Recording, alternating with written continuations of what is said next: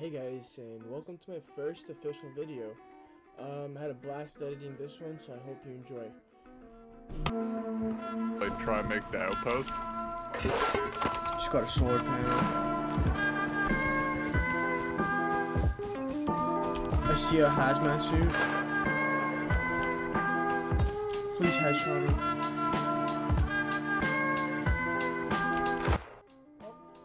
The story begins with me and my friend Nigel joining late on a server, trying to get some BPs. On our way to our build spot, we basically end up finding a decayed base that had a ridiculous amount of loot. I mean, it was probably 9 or 10 guys living out of it, so you can imagine what it had. You want to go next to... obviously military tunnels, I think. Where the fuck is Millie? Millie's all the way out in the desert. Yeah, I'm down. Okay, I'm like the other side of the map. That's fine, I am as well. Now, as I made my way over to the desert, or to our base location, our future base location, I encountered some people on the way. This made me get really close to airfield. As a result, I got a bunch of rads, so I lost a bunch of HP, and it also didn't help that I got shot by this python turret right up here. Decayed bases and shit. I'm getting shot by a python turret. Everyone hates me, like legit. Oh, that's not true. I was just being a baby. Couldn't be so hateable. I haven't even done it. I see a base. It looks decayed.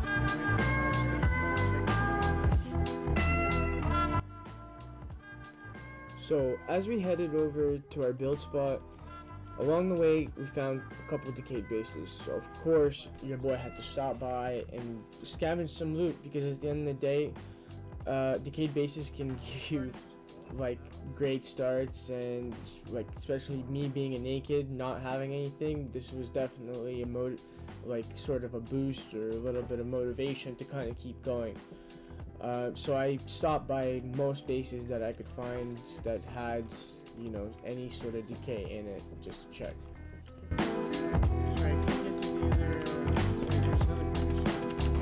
Oh my god.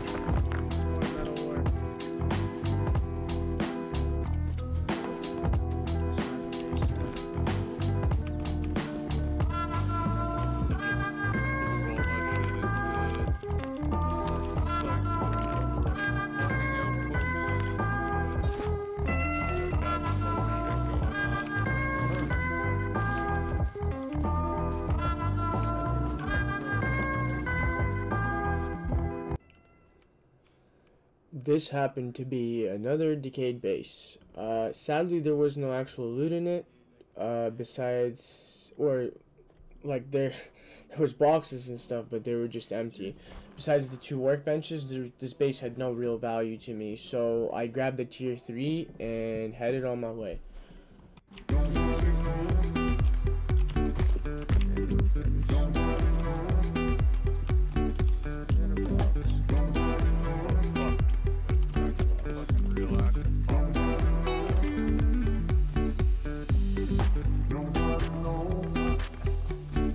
Tier 3.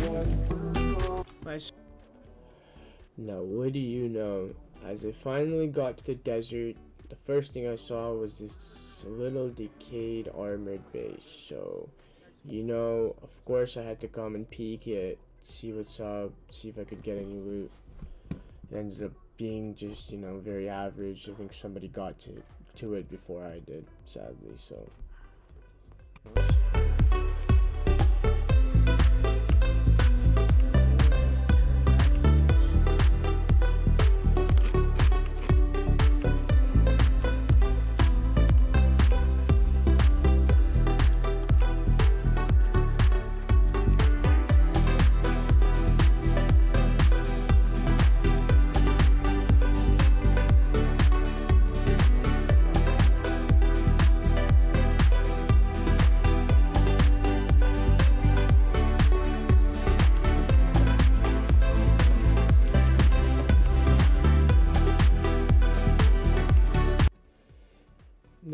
I don't know what it was about this base, but it felt like home, or home for the time being. So I decided to patch it up with the wood I had, place a tier 3, and settle down for the time being, because it had boxes already and it was very convenient.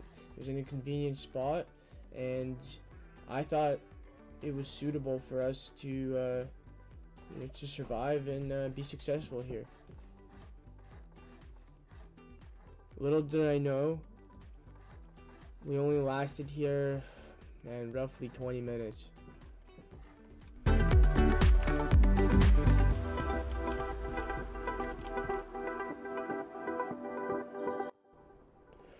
So the moment we had finished building our base and settling down, I invited Nigel on the team and ended up going to explore the area.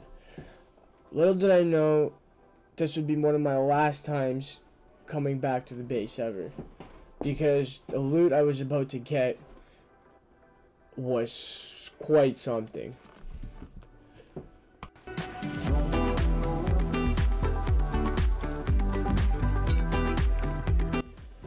Now, I know what you guys are thinking.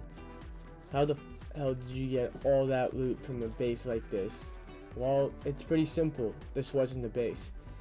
This was just another one of those decayed bases that I had stumbled upon while searching for that lucky start.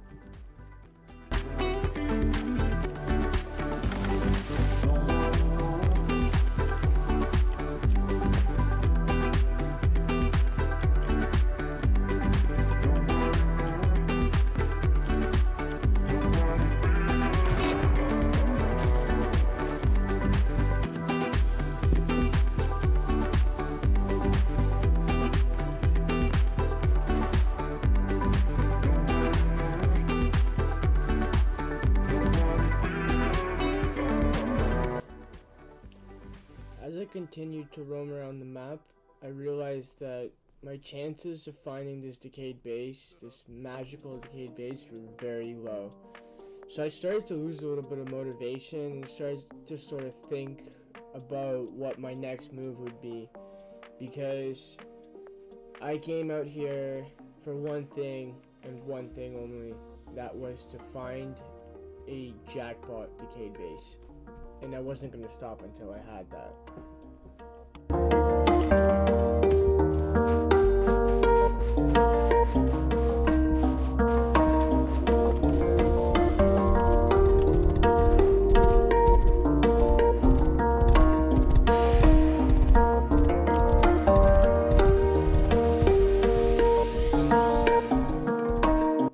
And there it was, the 3x3. Now this wasn't just any plain 3x3. This was a 3x3 that most likely belonged to, like I said, a very large group. This group had all sorts of loot. I'm talking box of sulfur, I'm talking M2s, I'm talking like 40, 50 rockets, like anything that you can think of, these guys had it. And being a fresh spawn on coming from the beach not too long ago, I didn't expect much of it when I came here, because a lot of it was still sealed, as you can see. So you know, it was tough to say whether or not it was gonna have loot or not. So all I had to do was wait.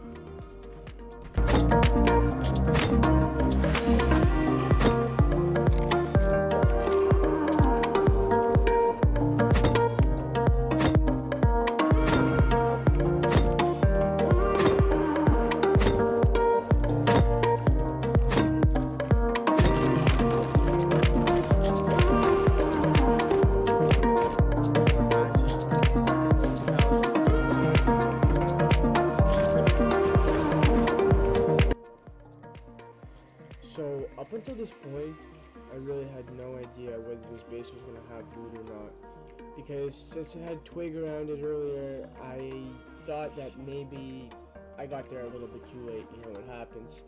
Luckily, these guys kept most of their loot on the second and third floor, and a little bit in the first floor, but not too much.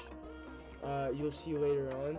So as soon as I got some reassurance, I called Nigel over because I knew I had to act fast. You know, at any moment, anybody could come and kill me and basically take the base over because it was for anybody to take.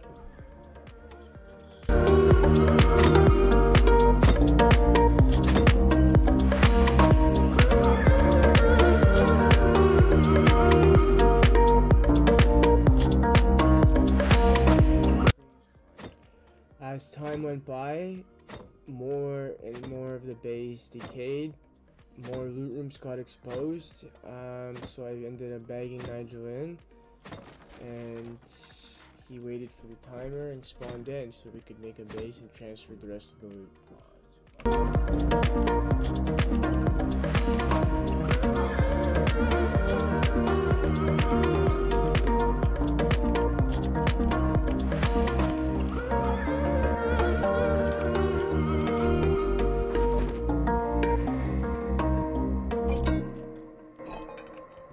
As time went by and Nigel spawned in, more loot rooms had opened, so we began discovering more loot because, like I said, more loot rooms got uncovered. There were certain parts of the base that were completely open and certain parts that had boxes and other places that had sleepers. So there was stuff just everywhere. There was lockers that had been broken from above. You can see there's loot bags there. And like I was saying before, we had to act on our feet. We had to be fast about this, so this meant getting down a base very close to this base so we could transfer all the loot safely, do some recycling so we can get some BPs, because at the end of the day, we did this in order to get BPs so we could play wipe together, and it just ended up, you know, being this incredible success story where we found jackpot loot. You'll get weary of my touch. That's how much I'm gonna tell you that I want you. I wanna let you know. As I began constructing the base, I noticed something weird across the beach. It was a dead body bag, which had turned into a backpack because it's been so long. And since it hasn't despawned yet, there must be some loot on it, so Nige went to go check it out. Love me too. Oh, there's something deep inside, yeah, that really makes me wanna speak my mind, yeah.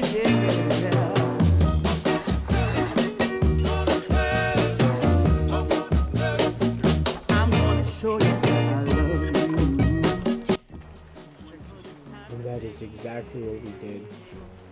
Over the next 45 minutes, we would be running back and forth, transferring loot, and making sure that we get every single bit of valuable loot in our little 2x2, so no one else could have it. Yeah, we were that greedy.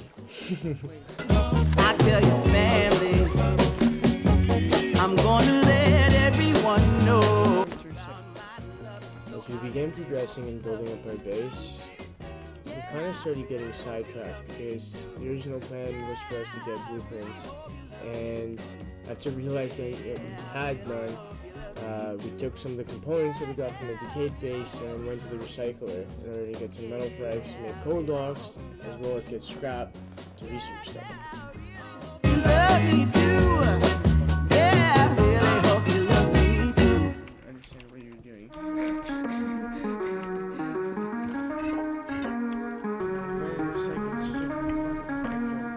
That didn't happen, you fucking, like, I swear I put the second.